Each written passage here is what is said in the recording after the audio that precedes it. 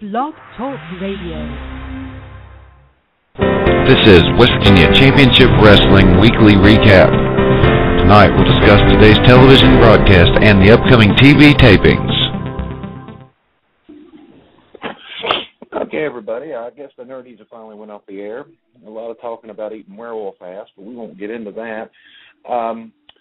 We got a lot going on. Last week, the satellite unplugged here at the ranch. It got knocked out, so that's the reason why the show ended up being knocked off the air real unexpectedly. But we got everything up and going good tonight, and I believe we got Rando on the line. You there, Rando? I'm here. Yeah.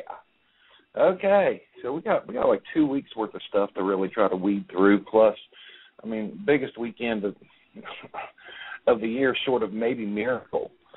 It's the yearly trip to War for the live event of the year, and then we got the TV taping comes Saturday, and just a lot of big stuff. Plus, the Nerdy Power Hour later today. Technically, we'll call it tomorrow night because most people are going to go to sleep between. And it's a good thing because if not, they might go to sleep during. But the Power Hour is tomorrow night, 10 o'clock. Eric Sinclair is going to be on there talking about Waffle House and all sorts of lies about me, but we won't get into all that. But I guess start out with, Brando, did you see last week's television? No, I did not. I've been work's been really crazy for me, as you know, and others may know. I hold down 3 separate jobs, and it's not because I have to, it's just because I need to, or else I'll just go out of my fucking mind. So yeah, I understand completely. So what we'll start with, I know you know what was on last week's, so we can just go over the matches. I mean, of course, there was the match was actually publicized pretty well that to make everybody happy, that to let them know that the our West Virginia Champions Tour did have a stop in West Virginia. I know Jimmy Kelly's probably overly excited about that, but the match between George South and Scotty Raines was on last week. Wonderful match. I can't speak high enough of this match. It makes me proud to be in company. You got George South in the ring. You got the WVCW West Virginia champion Scotty Raines in the ring. I mean, let's face facts. Let's cut the bullshit. As far as being a bad guy goes, there is no better bad guy than George South in WVCW. I mean, he just has this way of just eating at you, and he loves to do it. And that's exactly what he did. I was there for the camp show, and just standing in the back and watching everything, it's like, wow. I mean, this guy, he can turn on you at the drop of a hat, and he actually had me riled up, and I was you always got to be subjective, that if you're going to be working behind the scenes and all that. But to be honest, I really did enjoy the outcome of that match. And Scotty Raines retained the title, and the Raines reign.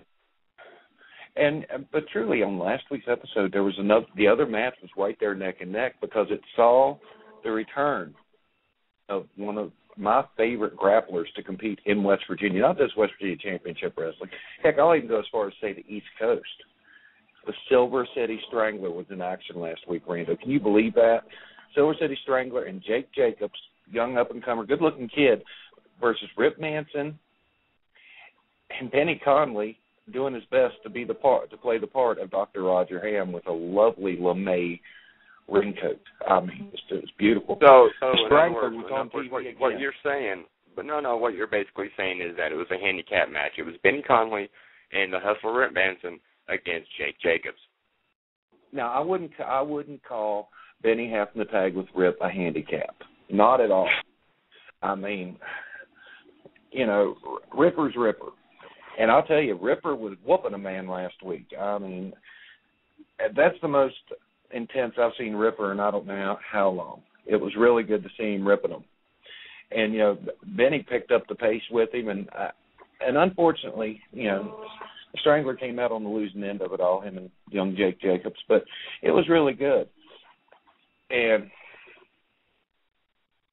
oh yeah, Cody Green just brought up a good point. He was yelling at the chick from WVVA. I can't remember her name, telling her to quit calling his house at 3:00 in the morning. Well, I'm sure she does.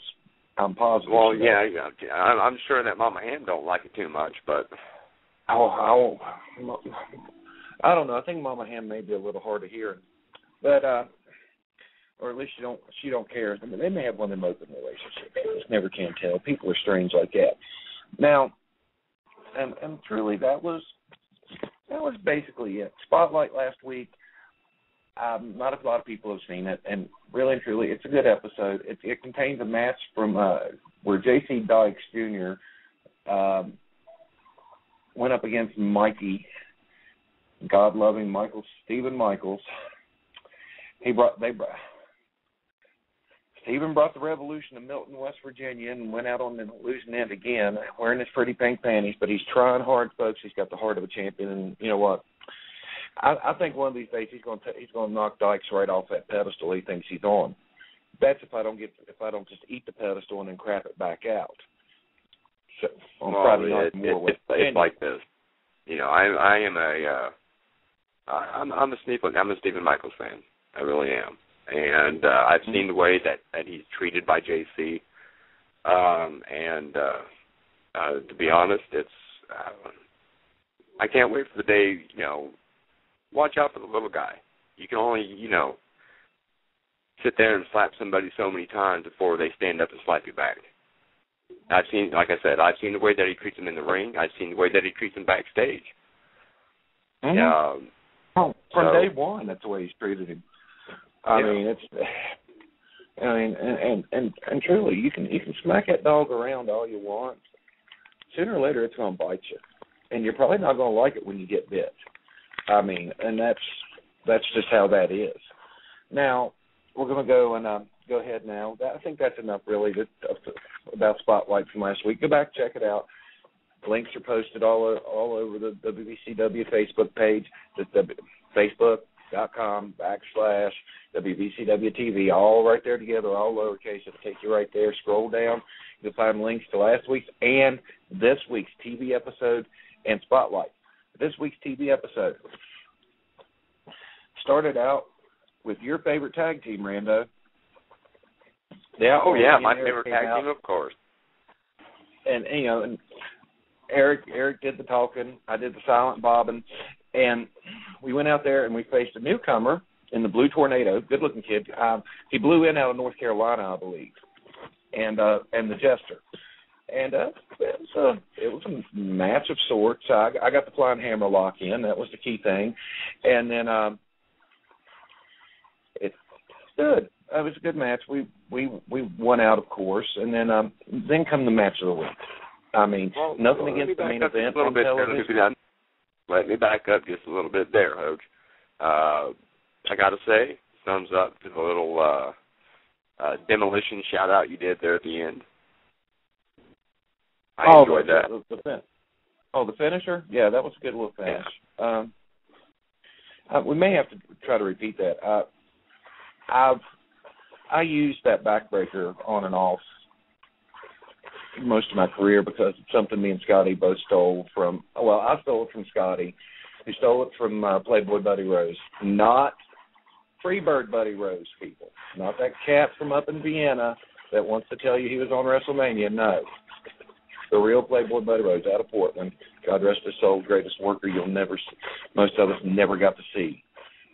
But it's a Billy Robinson inside-out backbreaker. I love it. And we did it, and Eric dropped the elbow, and my Lord, I thought we broke the kid. I just honestly did. And so I think that may be coming. If that dastardly Lavelle ever shows up, he may have to take it once or twice, maybe even 3 times, just to make sure we get it right. But he's been there the whole time.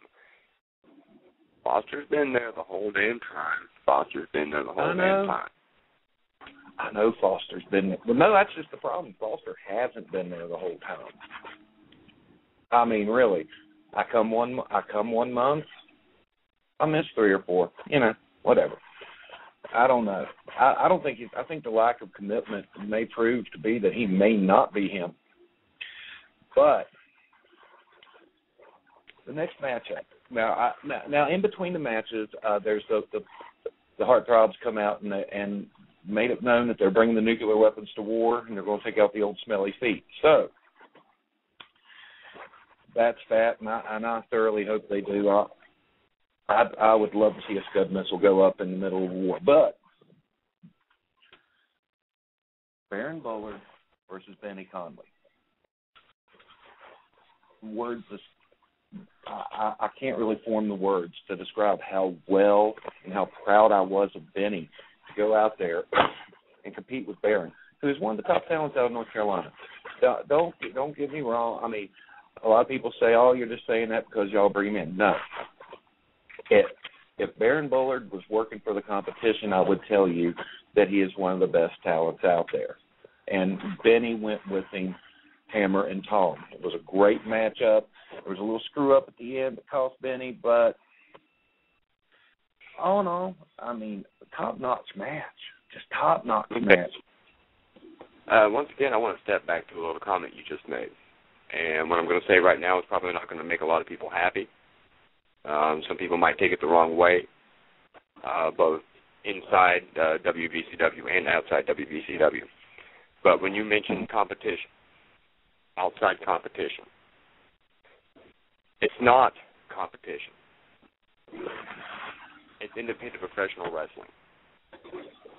It doesn't matter if you work for this company or that company or that company or our company. It's still independent professional wrestling. We are not competing against one another. We should not be competing with one another. We should be banding together. And that's the way I don't see anybody else's competition. I see anybody else, any other promotion out there, as a good thing, because that gives other guys a chance to go out there and work, period. Mm-hmm. Well, that's my honest belief, and if I piss people off because of it, so be it. But I say competition just as a easy way to say anybody else, because most people, plain truly, there is no competition.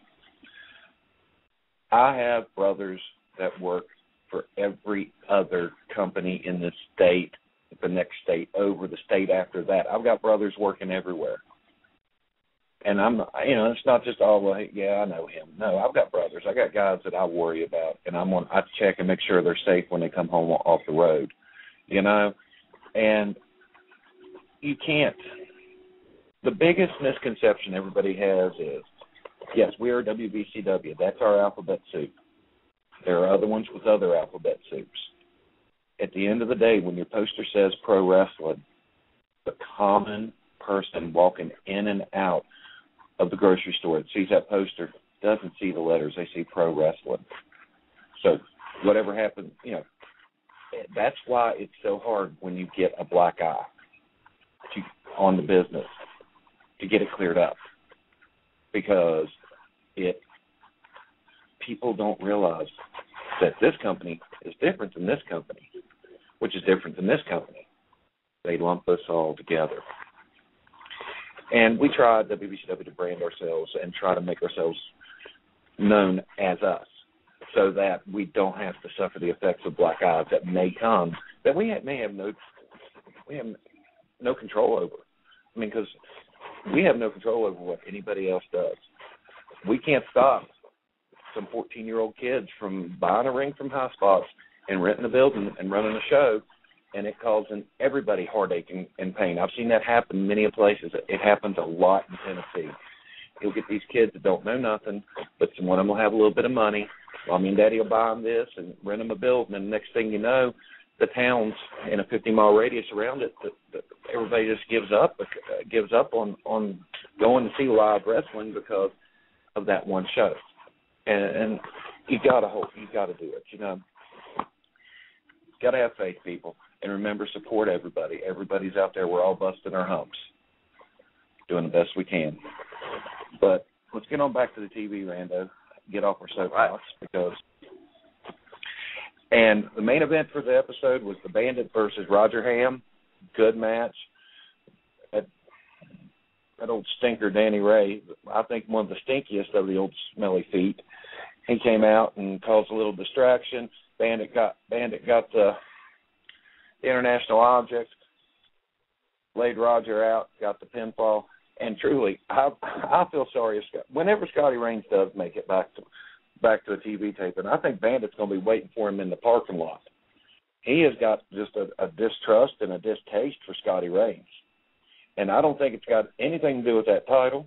I don't know what it's got to do with, but I'll tell you right now, if I was Scotty Raines, I'd be watching my back, watching out for the Bandit. That's all I'm going to say on that. And not saying that he ever would, not saying that Scotty Raines would ever hide, but that's one thing that you would not be able to do anyway, would be to try to hide from the... No, you can't hide from the Bandit.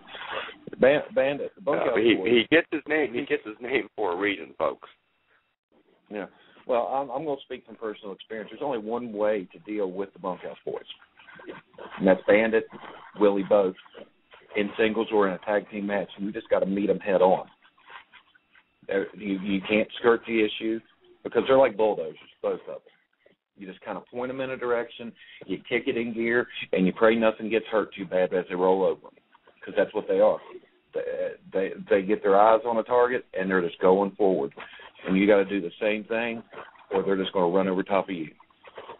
But all in all, 2 really strong weeks of television. I've got to say, I'm rather happy with both the way they turned out. Now, this week's Spotlight is going to feature a match from the Body Slams for Sepsis event that happened last month, ran by a different promotion. Once again, going back to this whole thing, there is no competition. It's a different promotion, UPWA. They had a charity event. Myself and Connor Long donated our time to this charity event, and we wrestled against J.C. Dykes and the Dark Patriot, making his debut in Southern West Virginia. I know who the Dark Patriot used to be, and I'm pretty sure that it wasn't Doug Gilbert under the hood, because there was no references to Jerry Lawler, 13-year-olds, or anything like that. But let me tell you, the Dark Patriot, whoever this Dark Patriot is, he's a real wily cat. He knew his way around the ring.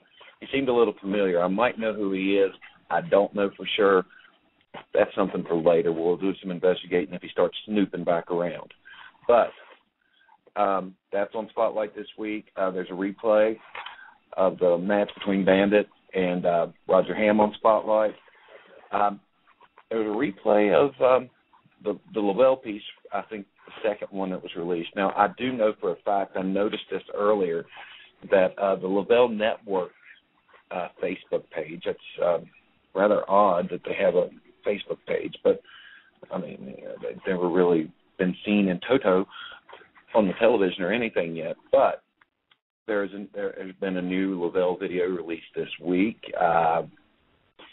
similar in content to the previous ones, a different style visually, but that can be discussed amongst people as they watch it and comment on it. But that, and then there was another one that was actually, I saw it went up on the television page, and it was Lavelle, and it's just like a little slideshow, and I'm not sure if someone in the production team at WVCW put it together. It's really, I don't think so, because I believe Lavelle must have sent it to the department or something, because it's got the same music and it's the exact same formatting. I'm not sure, but there were a lot of faces in that video that just make you wonder. I mean, heck, my face was in there. I know I'm not Lavelle. I couldn't be Lavelle. That's just up one side and down the other. I know in my heart I couldn't be a man like Lavelle. I'm a man like a Hojo, and that's all I am. Mightiest Hojo of them all. But that's out there if people want to take a gander at those. And really and truly, it's going to be a big weekend, Rando. I'm excited. I'm looking forward to getting the war early. We're going to get down and meet with the people a little bit, talk around. I've got to get there early, because you know what was announced just earlier on the Nerdies, don't you?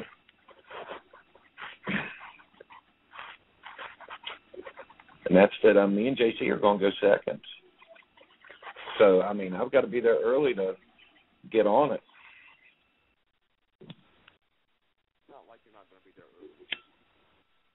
one of the first guys in the building. What was that, Rando? I'm losing signal or something. I don't know what's up. Said, what do you one of the first guys in the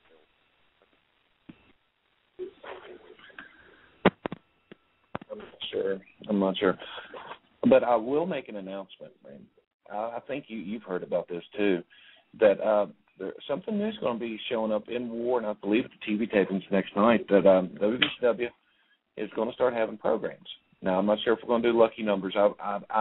If you've been to wrestling events, you understand that what the programs are for. A lot of times it's just a rundown of matches, a little bit of news in case you missed something. And the lucky number system, if that comes to pass, was always fun. I used to love seeing those when I'd go to Tennessee. A lot of them would use the lucky number system where the programs would be numbered and there would be a drawing out of it for prizes and such. So that might even be going on. But I do know I've received word that there's going to be programs available at both War and at the TV taping. So that's another new twist that we haven't had before. So